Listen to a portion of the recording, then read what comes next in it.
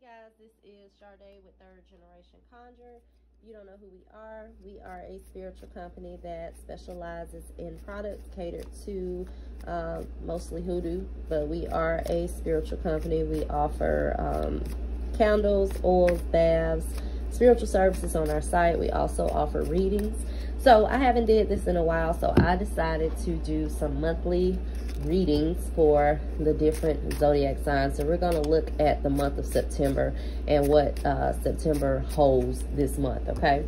So the first card we're going to pull, we're going to look at some current themes this month, all right?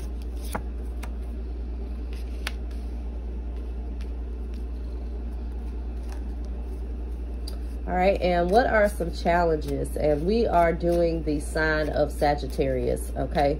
So what are some challenges for Sagittarius this month? Oh, my cards are flipped over.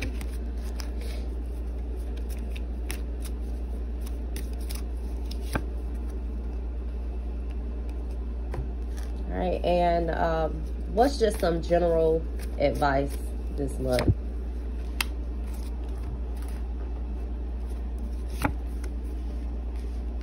All right, and what are some things that Sagittarians may need to look forward to this month?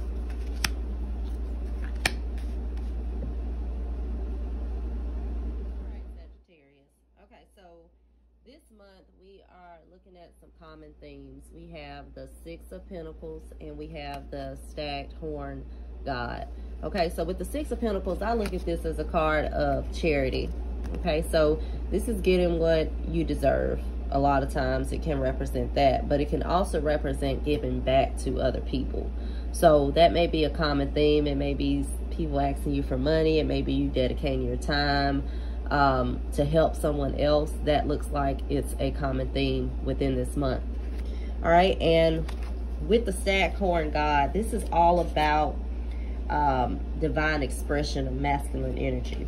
Okay, and this card is about paying attention to details. So if you got something going on this month, it is a card of paying attention to the details, okay, rather than the ultimate vision. It's a card of being in the moment. Okay, so make sure that that's something that you're doing. But it focuses on material abundance and gain, and it also focuses on energy.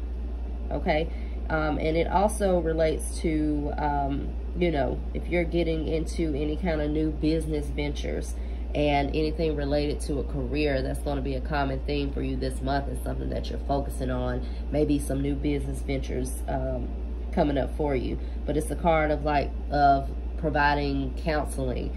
It's a card of teaching. Okay, all right, so then next we have some upcoming challenges for you this month. Okay, so we have the Fool and we also have the Cauldron. Okay, so the Fool is a new perspective. A lot of times it's the leap into the unknown. So it is a journey, as you will say.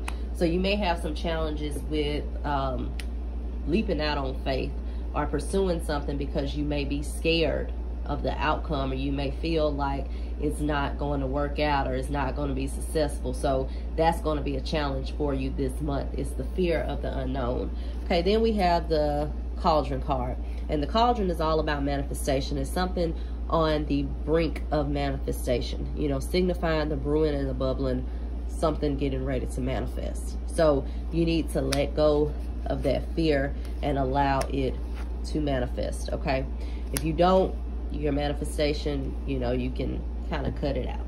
All right, so then next we have some advice for this month, and we have the Knight of Pentacles and we also have the Crone.